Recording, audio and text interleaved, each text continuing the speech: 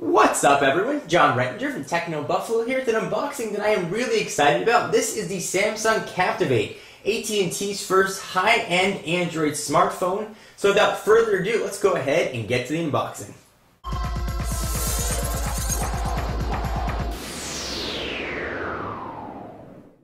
So you'll be able to pick up your Samsung Captivate on July 18th for $199 on a 2-year contract from AT&T. This is the carrier's variant of the Galaxy S. You may have sort of heard that name thrown about over the past few weeks. So without further ado, let's go ahead and get into this. And of course, we'll use the big, I hope I don't cut my finger off knife.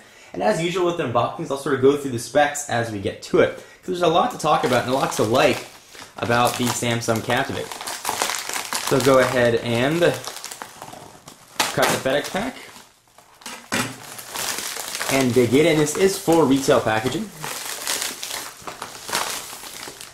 Here is the Samsung Captivate, a Galaxy S phone, like we just talked about. It's got a picture of the device on the front. We've got a what's included in the box, which we will certainly go through. It's got the phone, the battery, wall charger, all that good stuff. A few more specs here, and this is sort of where things get very interesting. The Captivate is packed to the gills with all kinds of smartphone and superphone goodness. So let's go ahead and talk about some of the things that really stand out over the rest. And the first is that Super AMOLED screen that you're going to be looking at when you're using your phone. You may have heard that term thrown around quite a bit. What Super AMOLED means is that the technology that's used for the touchscreens generally sits on top of the phone itself. Here at the Super AMOLED, that's actually integrated into the screen. So what that's going to mean for you is 20% brighter screen, 80% less sunlight reflection, and 20% reduced power consumption, which is awesome. So we're looking at a 4-inch screen with a resolution of 480 by 800, which you can see right there. Phone doesn't weigh very much, clocking in about 4.5 ounces. 16 gig storage card is going to be included. Talk time, we're going to get about 5 hours and 50 minutes. Standby time, about 300 hours. Sort of rounding out the rest of the specs here, we'll go through this. The Android 2.1 platform is sort of Samsung's own TouchWiz on top of it.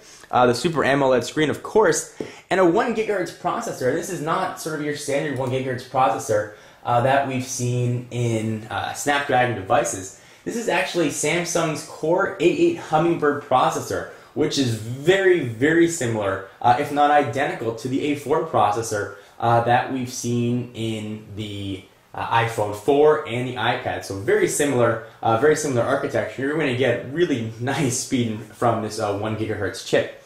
So sort of keep moving down here. You've got the swipe text input, sort of a new way to type. Of course, you're going to have an on-screen keyboard as well. We're going to get Wi-Fi, assisted GPS, 5-megapixel camera. This can record 720p video, full DLNA support, so you can sort of control other devices with this, control your media, 3.5mm headset jack, and the rest of the stuff you'd expect. But enough about me talking about the device. Let's actually take a look at it. We'll go ahead and open it up. We'll cut the plastic here. And once again, you'll be able to pick this up on July 18th for $199. Go ahead and slide the box up. Push that off to the side. Actually, it's a very hard cardboard. The box looks the same as the older AT&T boxes, but actually it's sort of a newer take on it. Going to protect the phone a bit better. Sort of that harder cardboard. Alright, so welcome to AT&T. Thank you for purchasing your Samsung Captivate. Everything is sort of put in very nicely into this envelope. Quick start guide, and that is about it. Texting and driving, it can wait. Most definitely it can. So go ahead and pull out the phone and push this off to the side. It's really nice to see AT&T getting serious about Android. This phone is really packed to the brim with all kinds of features that I'm really looking forward to taking a look at. So pull that up. Nothing inside, I don't think. Nope, just filler. The rest of this stuff is going to be inside of this sleeve, which is going to get you a manual, which is nice. You don't really see many manuals anymore. And it looks like the official name for the Samsung Captivate is going to be the SGH I-87. This is actually not a manual, it's your health, safety, and warranty guide. So there's that.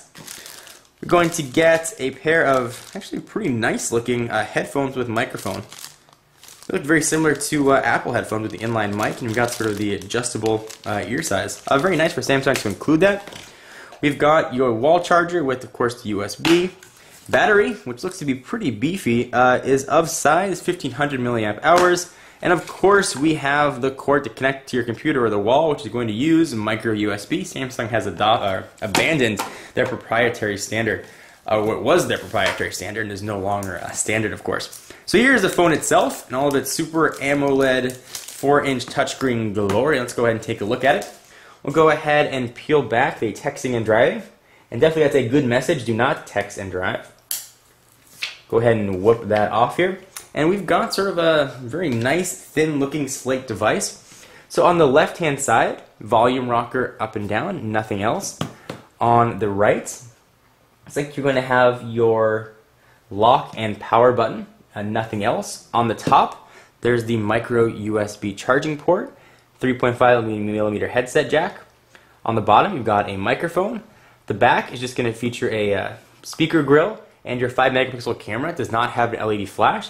Sort of has this pattern design on the back. It's just plastic. It's nothing metal, and it's letting you know this is indeed a Galaxy S phone. You're going to probably hear that Galaxy S name thrown about over the next few months.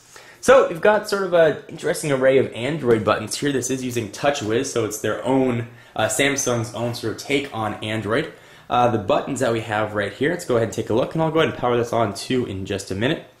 We're looking at, it appears to be a menu button, a home button, a back button, and a search button. So they're the same buttons that we see, they just look a little bit different. And they are not actually physical buttons, they are capacitor buttons integrated into the device itself. I think we also have a proximity sensor as well on the top. So I'm going to go ahead and pop in the battery and see if we can power this on and take a quick look at what this looks like. And of course, stay tuned to Techno Buffalo on the YouTube channel. We'll be doing a ton of coverage coming up on the Samsung Captivate. So the back of the phone kind of comes off in an interesting way.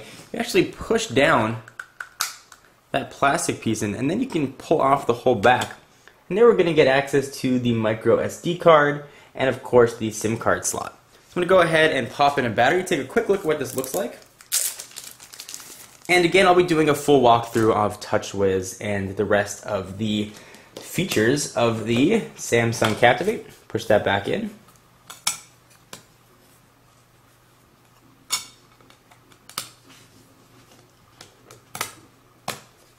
Slide that back. Alright, and let's go ahead and power this thing on and see what it looks like. Alright, so we've now got the phone powered up and ready to go. So you can see a sort of a quick look at what the new TouchWiz interface is going to look like, especially on an Android device. And on first blush, I gotta tell you, the Super AMOLED screen looks gorgeous. Colors look bright, vibrant. I've got a light on it right now. I'm really not seeing any reflection, which is very impressive and good first impressions.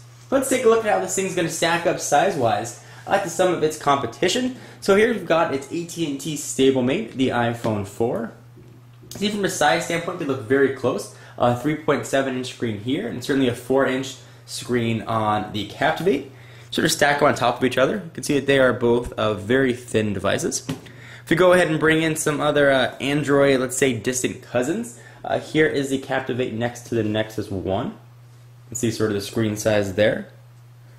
Stack of these on top of each other as well. And if we bring in some of the big guys and the larger screen size phones, here we've got the Evo 4G stacked next to each other.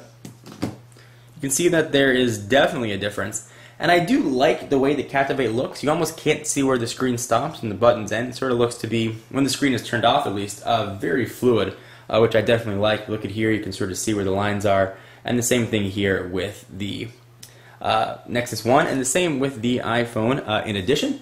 And if we bring in sort of the last size comparison we've got, here is the Droid X. You can see that there's definitely a difference here, and certainly if we stack them, the Droid X is much, much larger, especially in the hump area, than the Captivate. So push those off to the side. Just again, another quick look at what the TouchWiz interface is going to look like, and what the operating system it's found on the Captivate is going to look like. Again, it's Android 2.1 with the skin on top of it. And be sure to stay tuned to Techno Buffalo. We're going to be doing a ton of coverage on the Captivate. I'll show you how the camera works, how the operating system functions, and how the whole package comes together. So be sure to check that out. For exclusive content, check me out at Twitter, twitter.com/John4Lakers. I am John Rettinger, and I will see you in the next video. Bye-bye.